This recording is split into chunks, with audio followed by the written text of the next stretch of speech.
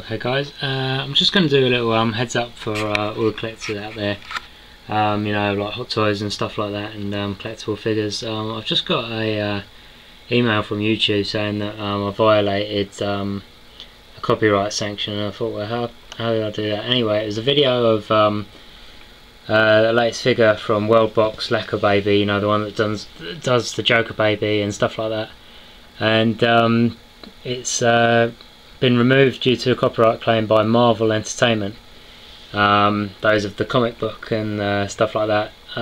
So I don't like this sort of thing, really, you know, like big companies just stamping on the little guy and stuff like that. I really don't like it. So it's just a heads up for you all, really.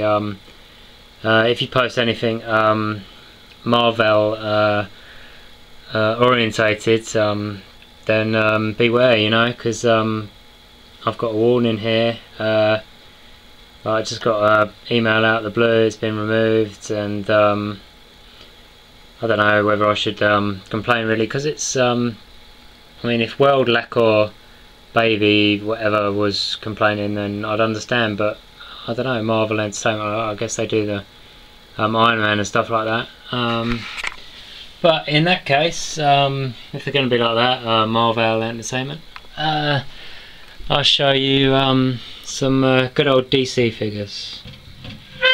And so I'll show you the Batman figures because they're DC. And as I say, I don't like a little Batman collection by DC, the best comic book company out there, much better than Marvel, and in my humble opinion. And yeah, so look at my DC Batman collection by Hot Toys.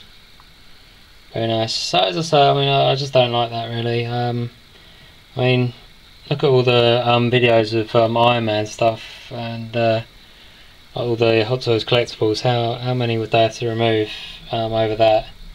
So it just seems a little bit silly to me. So yeah, just a bit of a heads up, a bit of a warning. And look at some great figures by Hot Toys inspired by DC, the best comic book company out there. Okay, thanks for that, guys.